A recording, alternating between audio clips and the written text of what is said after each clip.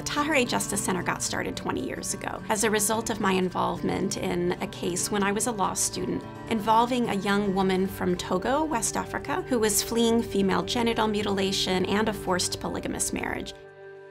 At that time, in 1995, our laws did not provide for refugee status for women and girls fleeing forms of persecution that were being inflicted simply because they were women.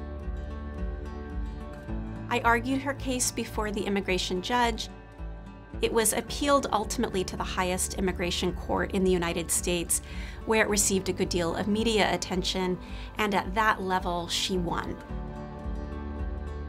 And her case then set national legal precedent, opening up the doors to what we now call gender-based asylum. There was also commercial interest in her story of escape, in my story of helping her as a law student, and she and I wrote a book together. I used my portion of the proceeds of that book to start the Tahirih Justice Center.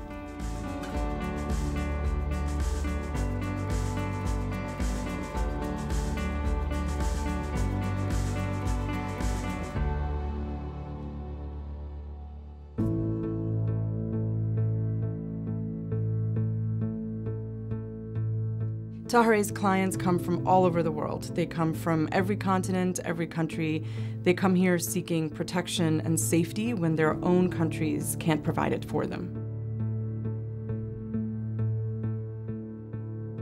Some of our clients have experienced really horrific violence. They have experienced female genital mutilation or cutting. They've experienced forced marriages, domestic violence. These are forms of violence that women and girls experience more than men do simply because of their gender. Araceli was the second client that I had with Tahirih Justice Center. I was very nervous to meet Araceli because of the trauma that she'd experienced. Mi país de origen es Honduras. Mi pueblo es pequeño, pero no son unidos. Cada quien sale adelante con sus problemas solo.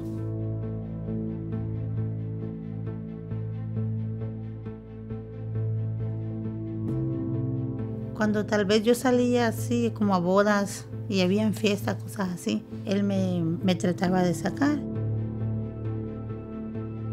Por último, fue cuando me secuestró. Él dijo, es que yo no quiero estar contigo, yo no quiero estar contigo, yo quiero estar con mi mamá, solo tengo 15 años. Él me rompió mi camisa y fue cuando comenzó y me violó.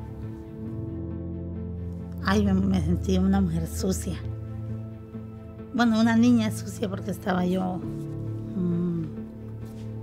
joven, no tenía nada que ver con nadie.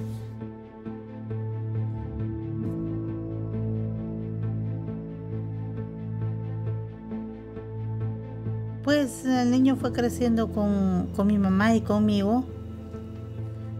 Ese señor llegó a mi casa una tarde que mi mamá no estaba. Me tumbó la puerta de la casa y llegó y me volvió a violar. Pero nunca pensé que yo iba a quedar embarazada de Daniel. Being traumatized by domestic violence, human trafficking, or other forms of gender violence can make it very hard to tell and share the details of your story. We work very hard developing a relationship with each of the women who approaches us seeking help so that she feels she can open up to us. Because of the significant trauma that our clients have experienced, they often need to have therapy or other assistance in working through their ability to tell their story, which is central to gaining asylum and immigration relief in their cases. So our social services staff connect them with vital social service resources such as mental health professionals, medical professionals who can assist them and help them work through the traumatic experience of retelling their story. Araceli could tell us the things that happened to her that she never told anybody else. And sometimes she could only do it in the quietest voice because she was so ashamed of the things that had happened to her.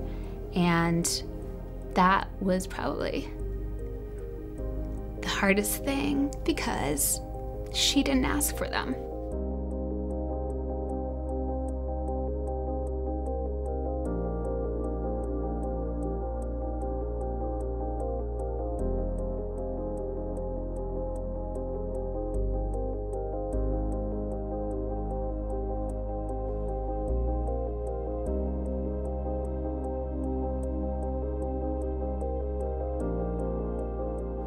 Él me golpeó y me hizo así. Yo caí sentada.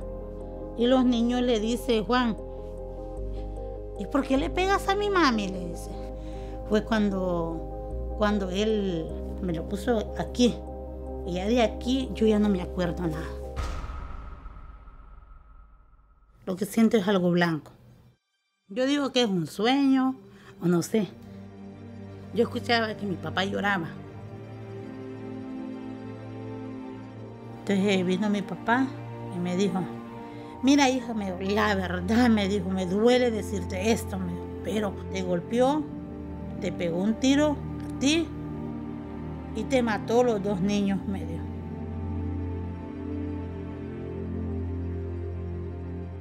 Y los niños murieron.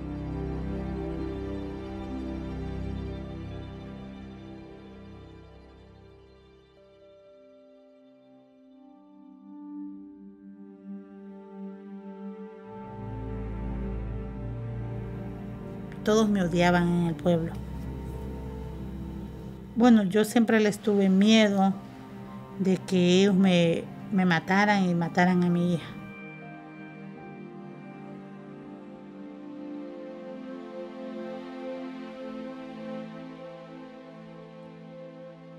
When a woman comes to the United States, she may have nothing but her courage and her hope for a brighter future. Tahirih Justice Center tries everything we can to offer holistic services from case management to placement in shelter, all the way through legal services to the very last stages of her process. It's just a drop in the bucket for what a woman needs to get from a victim to being a survivor and an advocate. By the time our clients come to us, they are already heroes. They have already decided to leave. Some of them have traveled through deserts, over oceans. They've had to scramble together resources. They've had to navigate a system where they don't understand the law, they don't know the language, and they don't know the systems. And many of them have had to do that with infants in tow, young children who are dependent on them, and with absolutely no resources and with ostracism and exclusion from their families. It's incredible what they go through in order to seek justice, and it's a real privilege to be able to support them in their journey and in their courage.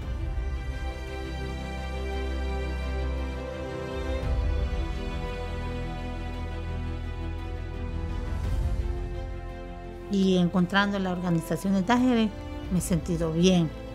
En mi caso, recomendarlas a la organización Tahirih, darles mi apoyo como mujer pues que he sufrido.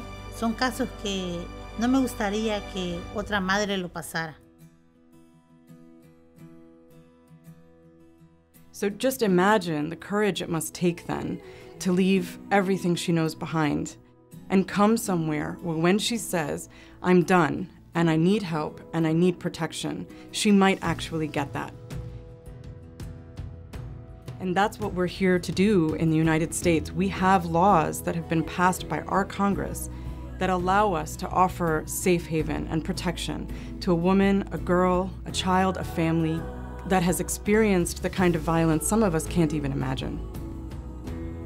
And so we use the law here at Tahirih to help those women and kids get the kind of protection they need, what they deserve, and what they're entitled to under the law.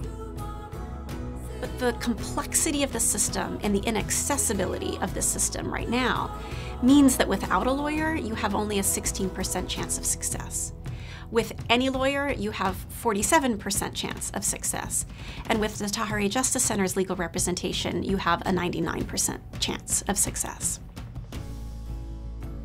Very unfortunately, we're only able right now to help 1 out of every 10 women and girls who call us for help. It is the hardest part of the job of everybody who works at Tahirih to have to say no to so many women and girls that we would like to help and we can't simply because of lack of capacity. There is so much more that the Tahirih Justice Center can do. Our model for providing services is efficient. We turn every dollar donated into 4 of impact. It's effective. We have a 99% success rate, and it's replicable, and we've tested that throughout the United States. I don't think that anyone in 1997, when we first got started, could have predicted where we are now. But because of the tremendous need that we've responded to, the incredible army of dedicated staff, incredible board members, and heroic pro bono attorneys, volunteers, donors, and others who enable Tahirih to do its work, we're now in multiple cities throughout the United States and a national leader in public policy advocacy on behalf of immigrant women and girls.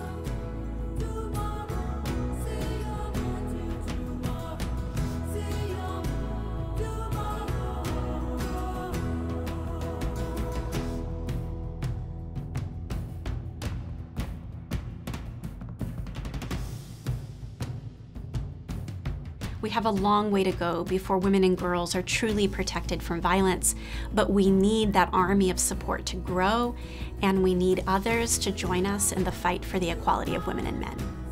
In order for the Tahirih Justice Center to protect the lives of even more courageous women and girls, we need financial resources. We need the support of donors who will come forward and help protect women and girls from violence, but also help transform society.